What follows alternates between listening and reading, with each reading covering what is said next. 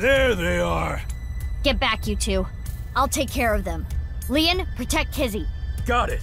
They'll have to take Kizzy over my cold, dead body!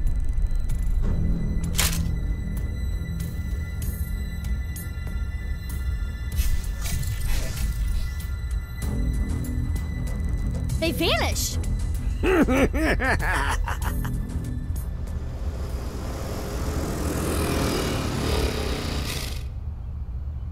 You? I was just passing by. No, you weren't. Mizuki, they're using optical camouflage. Use thermo mode. Right! I can see their body heat signatures. Wait, how did you know that? I guess. No, you didn't! Oh, hold up! That's my bike! Could you at least ask? Mizuki, I think you have it wrong. What do you mean? I got it on the internet. Ugh. Anyway. Let's go.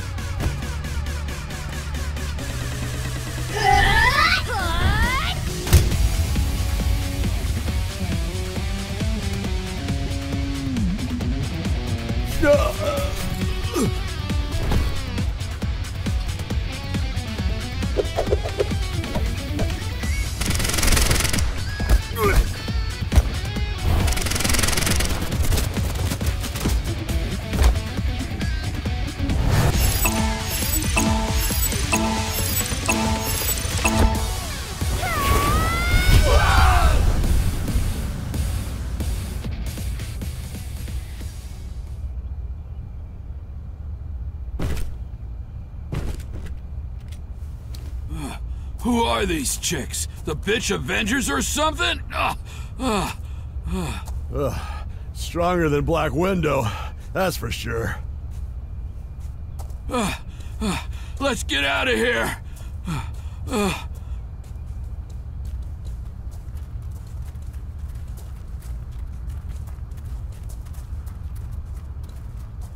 Thanks. You helped me out again. No, don't worry about it.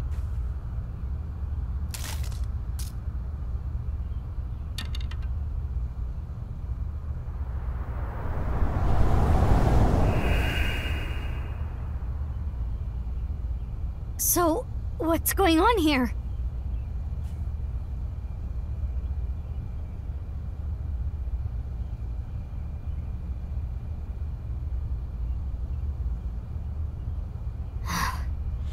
Guess it's time to let the cat out of the bag. The NASA glue loses its hold over time. Big sis? Nice seeing you again, Kizuna. Quartz? Please stop calling me that. Hold on. I'm trying to process this. Kizzy and Leon? You know her? Yeah. Yeah. Yeah, stuff happened and... Stuff happened? Fine. Whatever. I'll think about it later. What I want to know is... your face. We can talk about it all later. More importantly, Kizzy and Leon, you need to get out of here. Those guys might come back with reinforcements. Oh, right. You can use my bike. There's a helmet under the seat. The keys are still in the ignition. Are you certain this is okay? No, but just give it back as soon as you can, okay? I can't thank you enough for this. Kizzy, hold on tight. Okay. Do you know where you're going? Well... To the ends of the earth. all right. Let's go!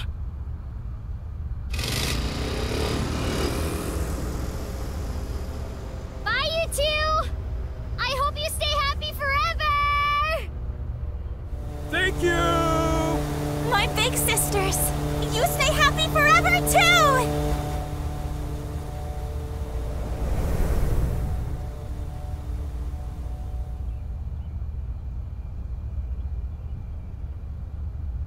they go.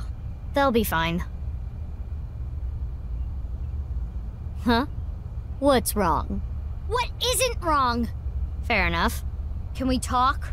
Yeah, but before that... we need to get rid of those guys.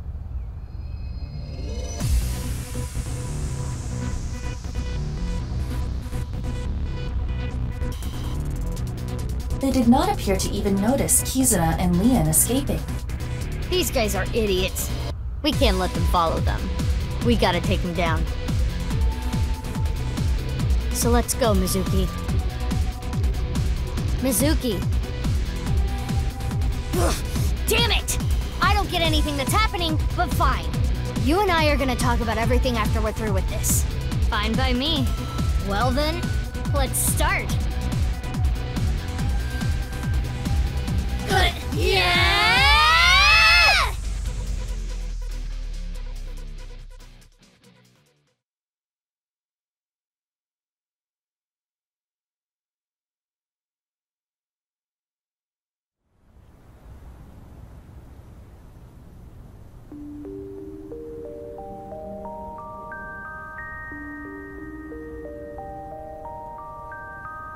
Hey, about Kizzy.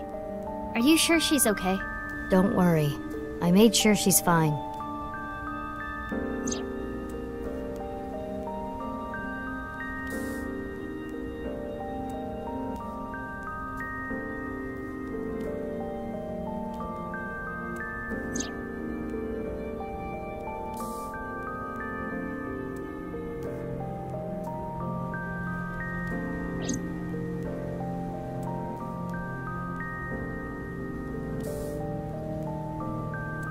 So, that makes us sisters? We're not the same age, but we're like identical twins. We have almost the same genes. That's crazy. I'm a copy of you. Don't say it like that. But I'm your clone, right? Technically, yes. But our DNA isn't exactly the same. My genome was rearranged. Your DNA was modified on top of that, which is why you don't have the symptoms I have. Basically, you're an upgrade. The perfect version of me. Don't say it like that.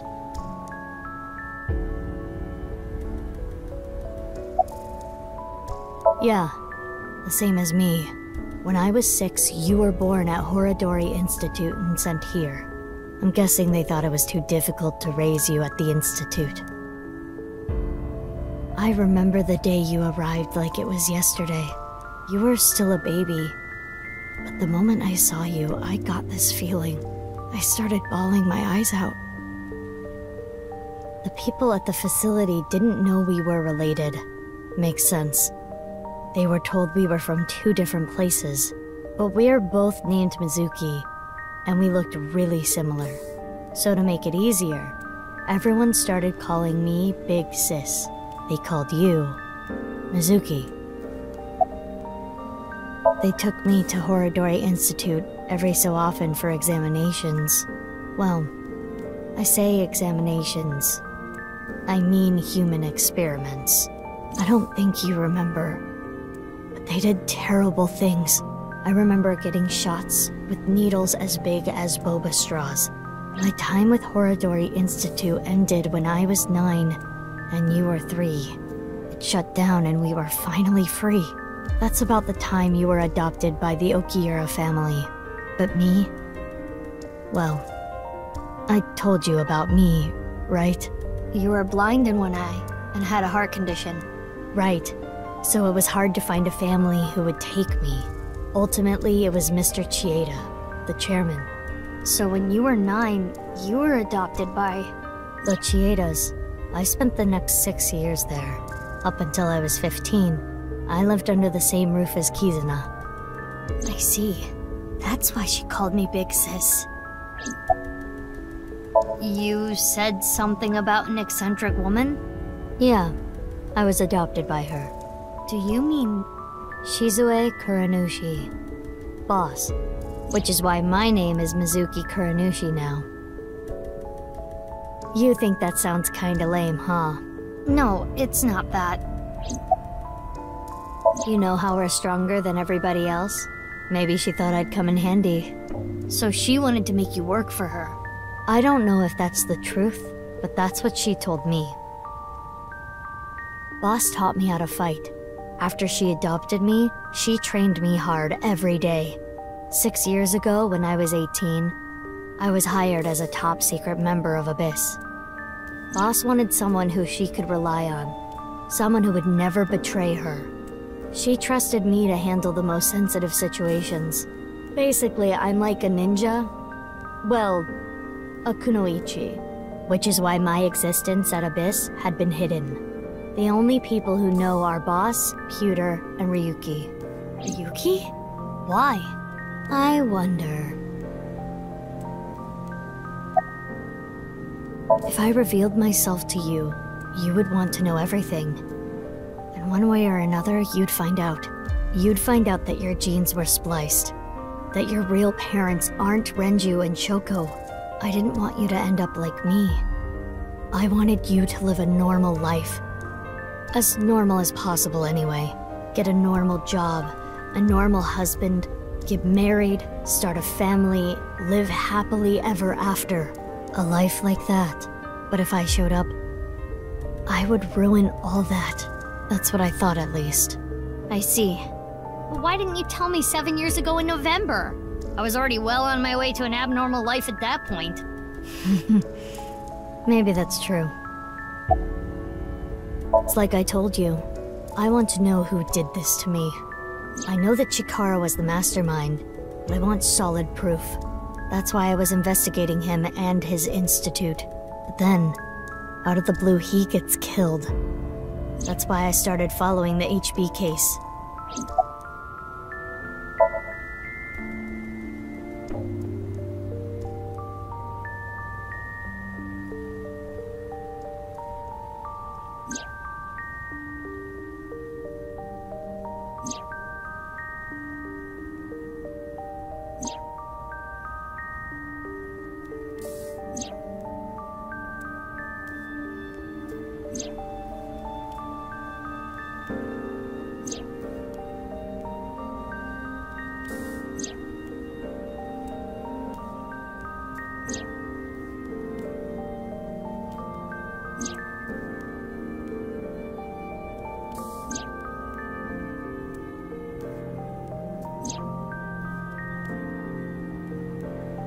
What you have seen and heard cannot be shared with anyone.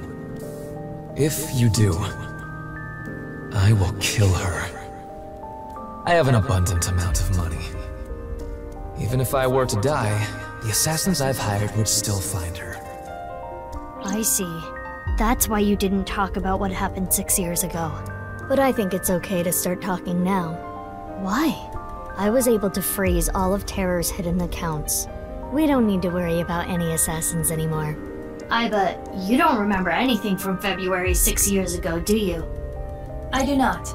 My body was destroyed in the explosion at the cathedral. The Abyss communication network was also offline, so there was no backup taken.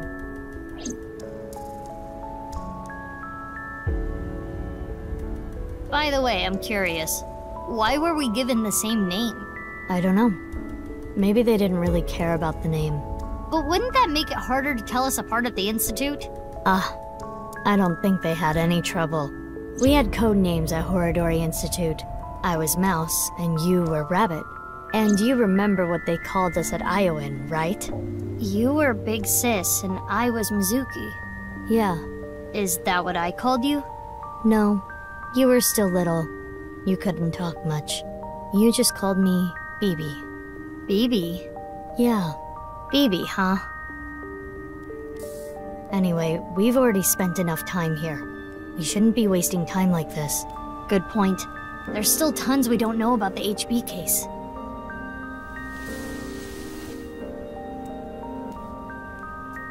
Follow me. I want to show you something. Huh? What is it? Oh, no. It's nothing. Let's go, BB.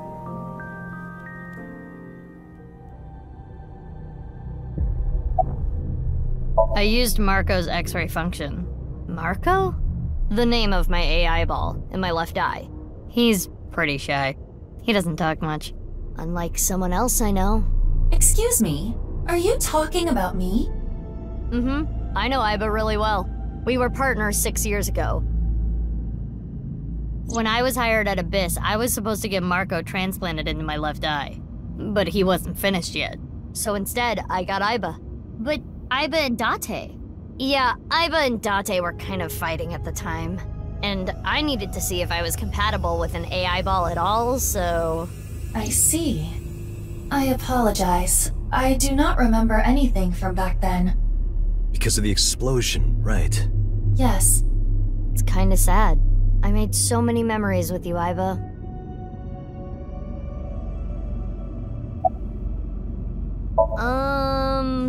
Well, you see, I was so preoccupied with my work. No. It was because you tried watching VR porn while Aiba was still in your left eye.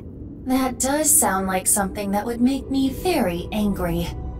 I told you a million times, it was just a watermelon splitting video.